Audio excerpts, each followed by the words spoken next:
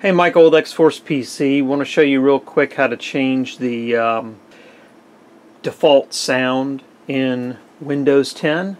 If you hook your computer up to a monitor and the computer thinks that monitor has speakers, it may set up the wrong output device. So if I click here on the volume, normally when you change this volume you'd hear like bongs, so you can tell how loud it is, but you can see here it's set up to go to my monitor.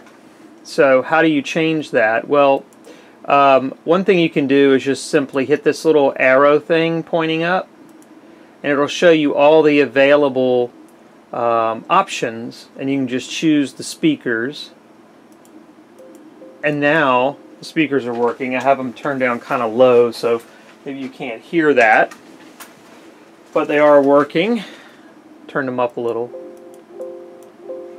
The other thing you can do is go down to the search box down in the lower left corner there. Normally that's where it is, at least. And just type in sound and click on the search results sound, and you'll see a list of all of the various sound output options.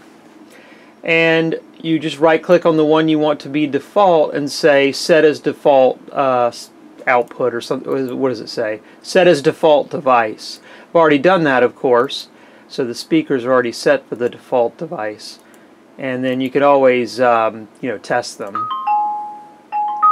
But this is where you would go to set the default device, and again, you may need to do that if you have multiple devices that can display or output sound. Like if you have a TV hooked up but you don't want to use the speakers in the TV, you want to use the speakers in the computer, or vice versa. So hopefully that helps you out getting your sound working.